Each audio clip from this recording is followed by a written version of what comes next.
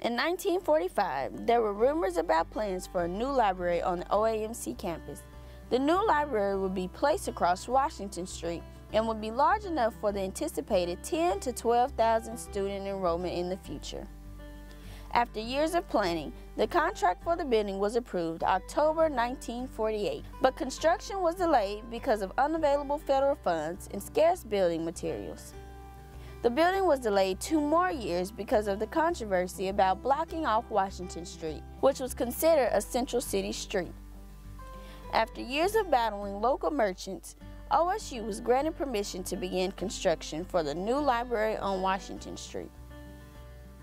The groundbreaking ceremony was held May 28, 1950, with 500 people in attendance. The ceremony was combined with spring graduation activities. Almost immediately after the ceremony, Bennett called Assistant Dean of Engineering Melvin Lohman and expressed his concern for the setting of the building. Later that night, the stakes were moved 40 to 50 feet south. The opulent building that could hold over 2,000 students at one time opened February 1, 1953. The front doors were made of bronze, the lobby was marble, and the central spire was 159 feet tall.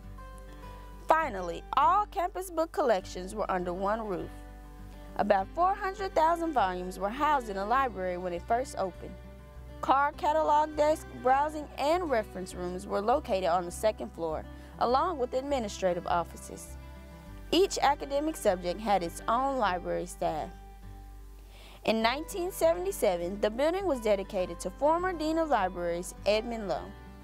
Low played an influential role in the design of the library. He is widely known for pioneering the OpenStax system in the United States. The Edmon Low Library services over 1.5 million students each year and remains the academic center of campus.